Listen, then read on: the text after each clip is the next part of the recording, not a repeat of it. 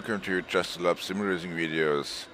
So today we are in Daytona with a nice Cupra E-Racer, and well, I just show you this video because I already did a video a few days ago with Ford Mustang Mach-E, and I was well, let's say a little bit disappointed, not really disappointed, but not so enthusiastic about the performance of the Mustang Mach-E, and now I've taken the second car in RaceRoom experience, which is the Cupra E-Racer, and now tried this one in Daytona, and well, here we go on with the race here in Daytona on the super speedway with the infield. It's the road course, not really the super speedway, but parts of the super speedway. It's a real nice track here in RaceRoom, and just want to show you the interior of that nice Cupra, and we cycle through different cameras. Here we go with the race. Race is starting now. It's just for a 2-lap race. We show you this nice car here. It's well, I have to say, really nice experience driving this car here. It's really good performance, especially I think on the brakes. It's a fantastic car on the brakes. Really never have driven any car comparable with a braking performance like this Cupra in this hatchback class. And this all about the recuperation is very strong, very good, and extreme nice handling in this car too. Very well handling, and also the design, it's very well. I love that open wheels on the back. You can look on the wheels of the other cars, get the air out of the tires of the brakes. That's really a nice design here.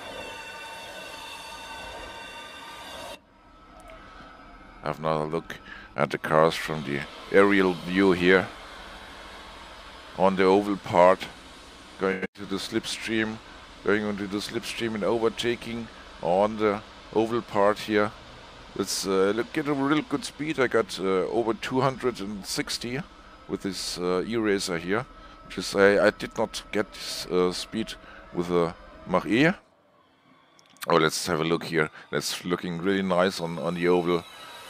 Seeing them flying around here. Absolutely lovely, these cars. And okay, let's say the speed is fantastic. They have a real good speed, and as I said, especially on the brakes, they have a fantastic performance. But the only thing I do really not like at all is, well, let's say the sound. Yeah, that's typical for an electric car, and maybe we have to get used to the sounds in the future. But the performance is really good. Handling is absolutely nice of this car here.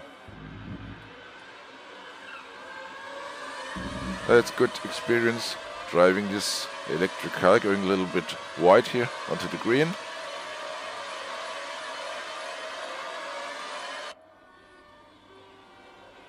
So let's jump back again into the inboard view here. And as I said, the handling is really good here. Especially on the brakes, yeah, you can see it going through here. On the brakes, the feeling is really fantastic in this car. Okay, I have to say the driving feels, well, but that's typical for an electric car. Feels a little bit like on a rubber band when accelerating, but that's clear. That's completely different to, let's say, to your hand-shifted V8 engine or something else, where you have every single gear, you have a punch on the car. So it is just acceleration from the beginning to the end, like someone is pulling you with a rubber band. But it's okay for me.